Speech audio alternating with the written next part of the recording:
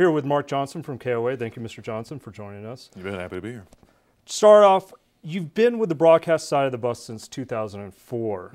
Given the turmoil of the football and basketball programs over the past 3 years, do you think the ship has been righted?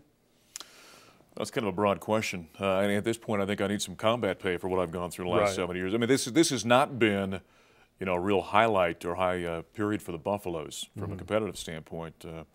I think back just a few years ago, it was the Dan Hawkins' second year when they won, 2 games. Basketball won 7. I think I was the only BCS announcer in the country that did not call 10 victories combined in the 2 sports. So obviously this is kind of a dark period for Colorado athletics.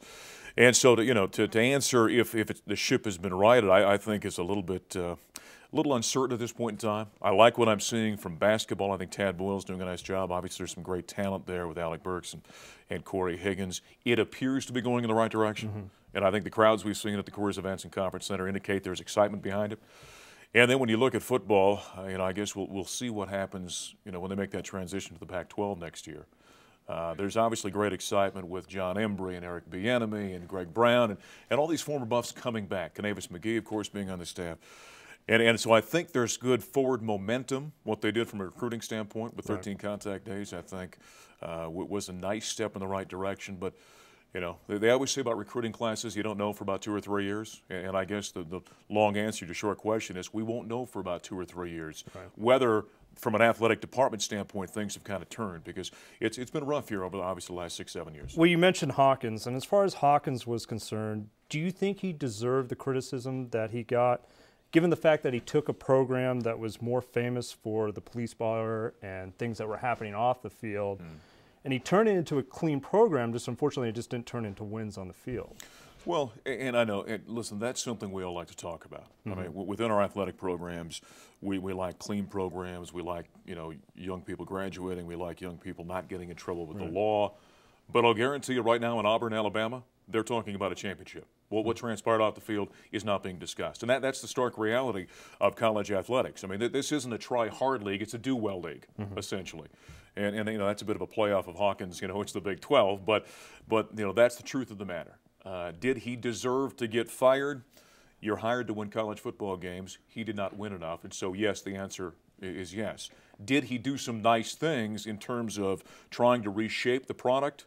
Yes, he did some very nice things in that regard. So there's a starkness to this business, though, and that's why these men and women who do what Hawk did for a living, they get paid a lot of money.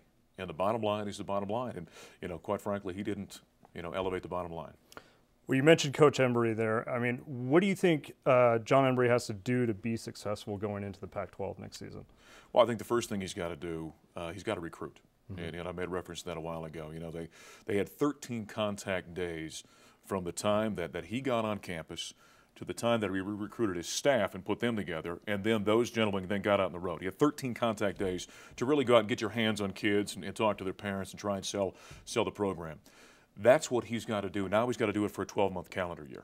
They've already gotten a commitment for the 2012 recruiting class. That is going to be the most important thing that he's able to do. He's already got, really from the Buff family behind him. There's great emotion behind him. I've kind of joked at times, it's kind of like been getting the band back together. There's so many guys with Colorado connections, and so there's a good feeling behind this. Now John's got to go out and get, there's that old cliche in sports, it's not the X's and O's, it's the Jimmy and Joes. He's got to get the Jimmy and Joes now to put a product in the field, because, Paul, when I look at where this program has been since I've been here over the last 7 years, when you just look at the eye test on the field, Colorado has not measured up. When you compare them to Texas or Oklahoma, or in some cases Nebraska or Oklahoma State, they haven't had the same caliber of athlete. And I guess the proof is in the pudding when it comes to the NFL draft. Right. You haven't seen as many Buffs getting drafted, and that's the ultimate determiner whether you've got high caliber talent. Well, speaking of the recruits, so what do you think of the new recruits coming in? I mean, they're basically around a 3-star or below. Sure. But there looks like there's some good prospect in there. And what's your kind of take on the new people coming in? Again, we'll see the way they develop. Victor Rogers, who does sidelines with us in 850 KOA for football games, All-American lineman for the Buffs. Last time they had a truly great team in 2001 when they won the Big 12 championship and nearly played for a national championship. He made an observation to me one time. He said the problem that he saw up front in particular, where football games are won, is Colorado has gone out and recruited projects. Right. They recruited 6'4", 230-pound offensive linemen and hoped that they grow in. Right. Now, as we know with Nate Solder, that happens every now and again. Started out as a tight end. Right. The problem becomes is you miss more than you hit in that scenario. And so Victor's observation was they've got to go out and recruit big bodies like he is, like Ryan Miller is, a current Colorado Buffalo, and then allow those guys to mature when they've already got the size. When I look at this recruiting class, I see big bodies up front. The young man that they picked up from here in Colorado, offensive lineman, 280, 285 pounds. The center they got, 295 pounds. They're big bodies. And so there's the young man, the Nembot kid, who they brought in, defensive end, 6'8", 270. So the raw material looks good, and the 40 times look good. But again, we'll see how they develop once they get here. How do you think that's going to translate into the Pac-12? Because it's a different style of football from the Big 12. Yeah, it is. It is. It's more of a finesse league, and you've got some coaches, obviously, with John Embry, with Eric Bieniemy, who both spent time at UCLA. Greg Brown comes in from Arizona most recently as their co-defensive coordinator.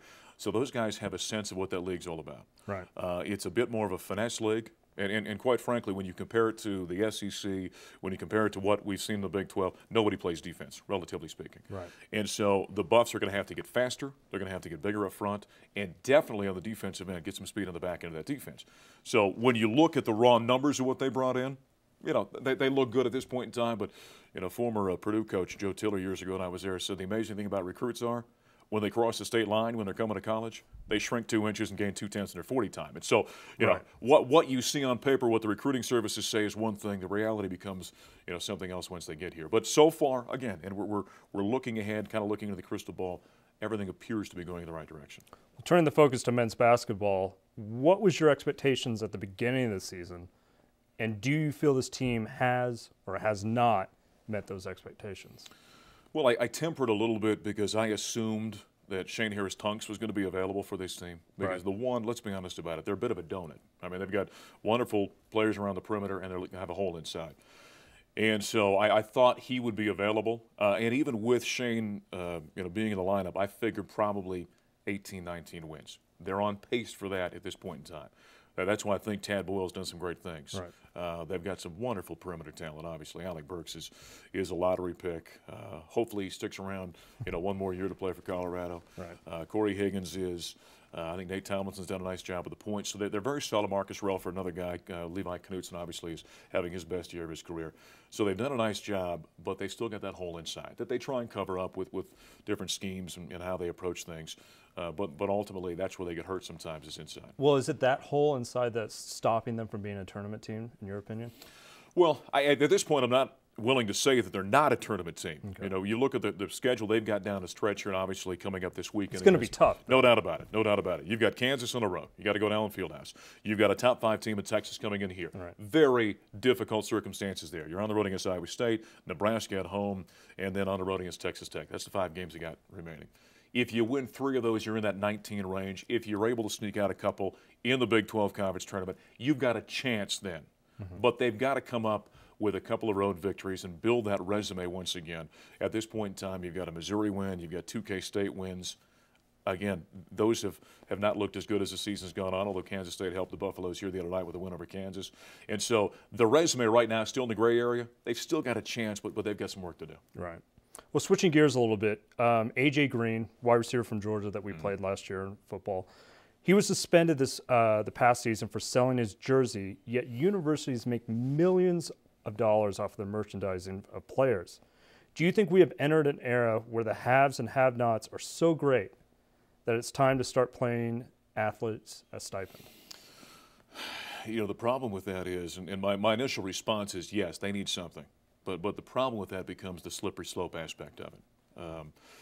Because you are correct. I mean, when you start talking about the football factories in this country, whether it's Texas or Michigan or whomever, the amount of money those institutions make off of those athletes is off the charts.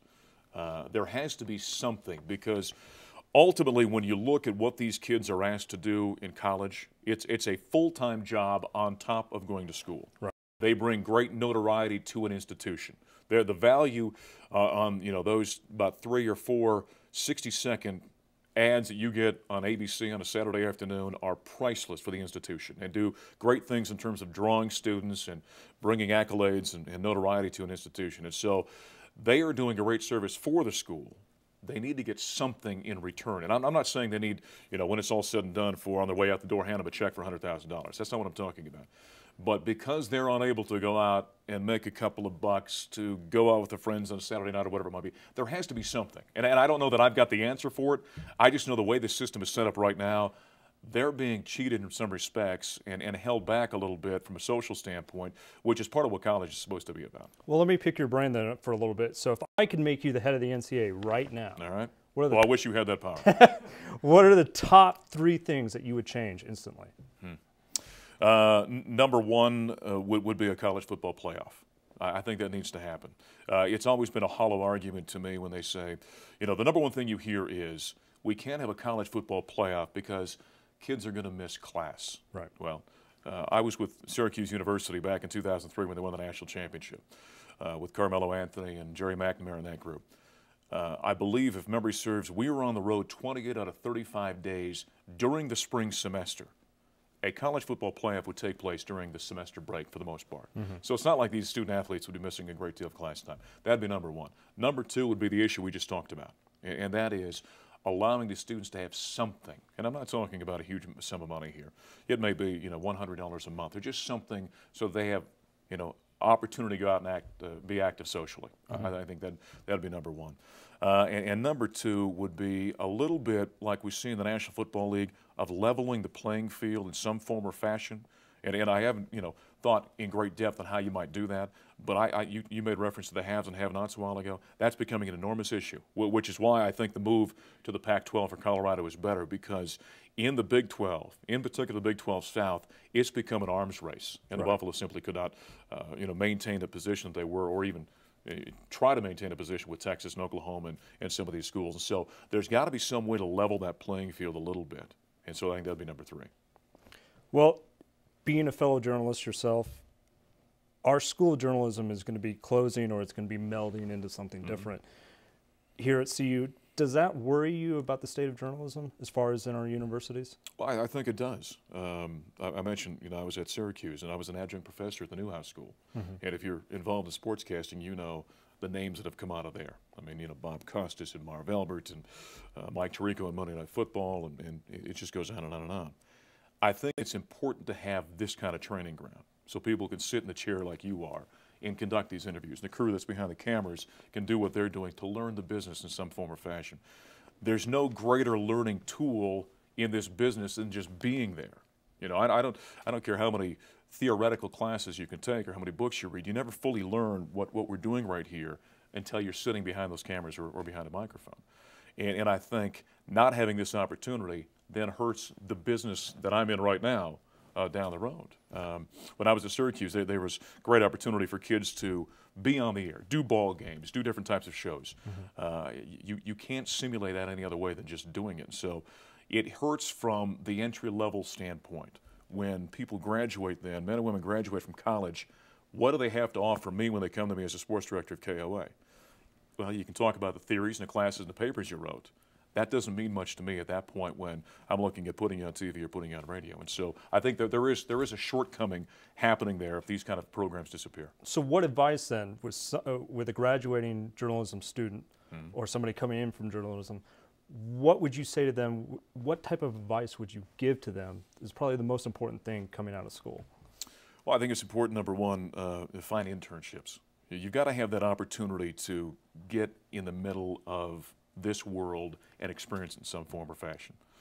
You've got to be able to do that. One thing I did coming out of while I was in college, I was bugging every sports director and news director and program director I could find, trying to find opportunity just to get my foot in the door someplace. You've got to be able to get there. We've had kids that have come through KOA, for example, as interns.